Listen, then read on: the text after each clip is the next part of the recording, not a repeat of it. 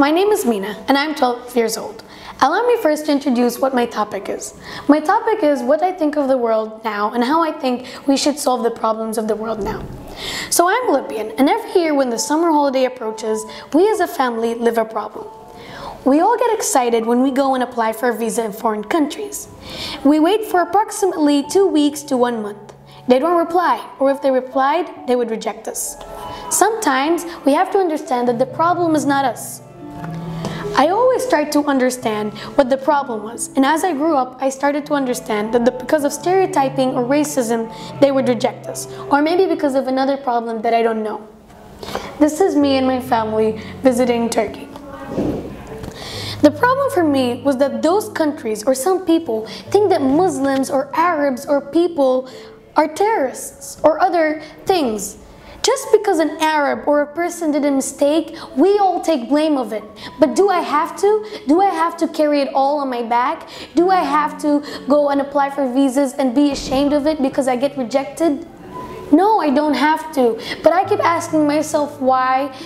My mom just says, in countries they believe like all for one and one for all, but I don't believe in that word, only if you are close with that country or close with those people.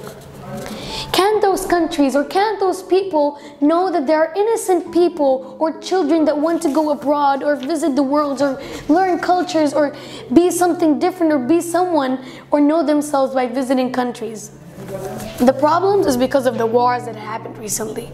Because of those wars, our biggest problem that affected millions or billions of people is racism, stereotyping, gender, sexuality, or many more problems. And because of those wars, revolutions happened and a lot of things happened. A lot of people shared their problems. A lot of people shared their problems and they shared it like me and they tried to solve the problems but they couldn't. And I said, I will try to say my word. Religious, race, gender, sexuality, equality, and culture, and many more problems. All of the problems are the reason why millions of people's dreams are shattered, faded, lost. And because of that, this world is not equal. Some don't even go to school because they don't have money, or really because of their gender, because of their race, because of their culture.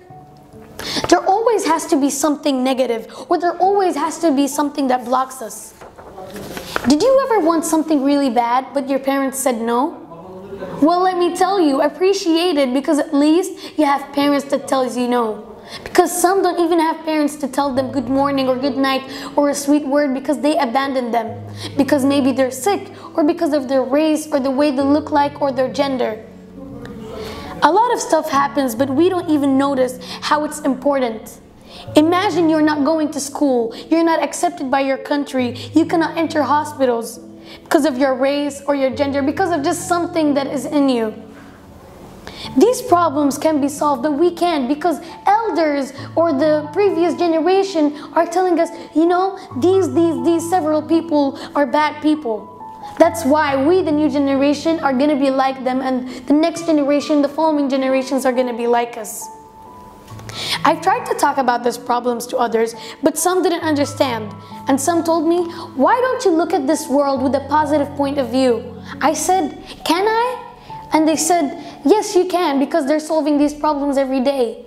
I told them, solving one problem can be something good for people, but solving the others is not good, because you're just solving one thing and you're leaving another pile of problems on the next side of the world.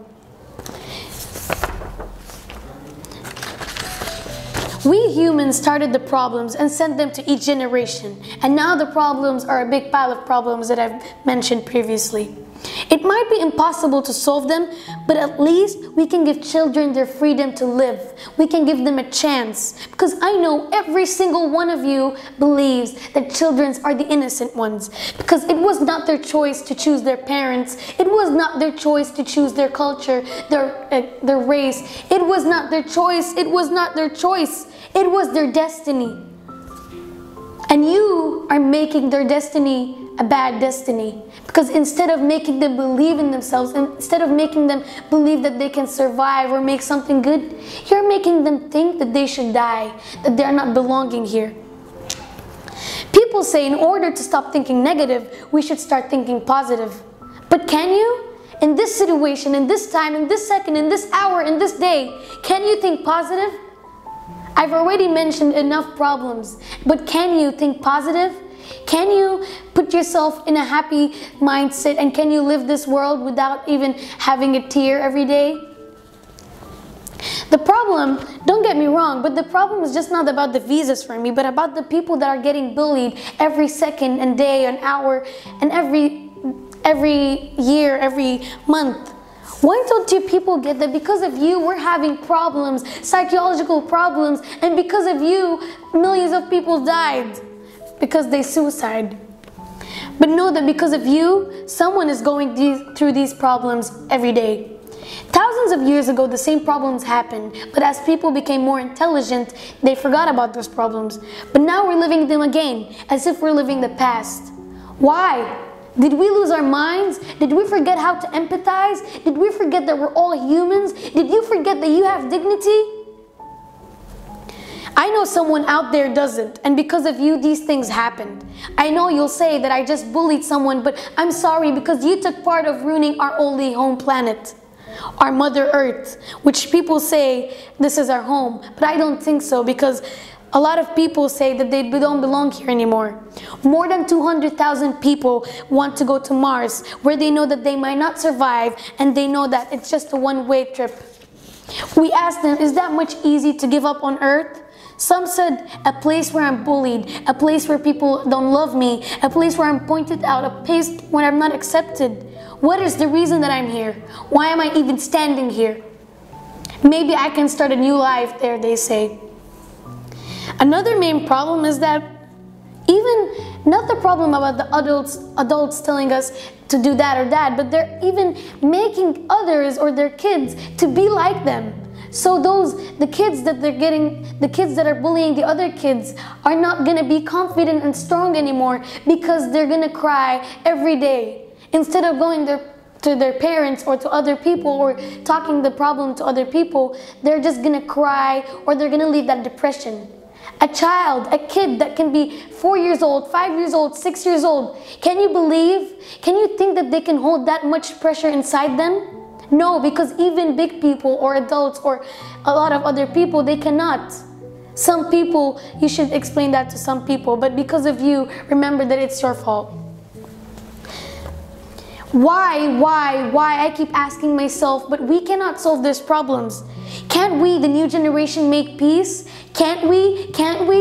I even asking more questions that doesn't even have answers. I'm gonna talk about a girl called Snezana. And this girl solved the problem in her own school, and she ended conflict by turning bullying into something good. I'm not saying bullying is something good, but taking all that hate, taking all that pointing out, taking all the stuff that negative people said, she talked to them one by one, and she told them that it's not my right, it's not your right to point me out. And she ended the conflict. Imagine every person, each school just ending their conflict and making peace in their school.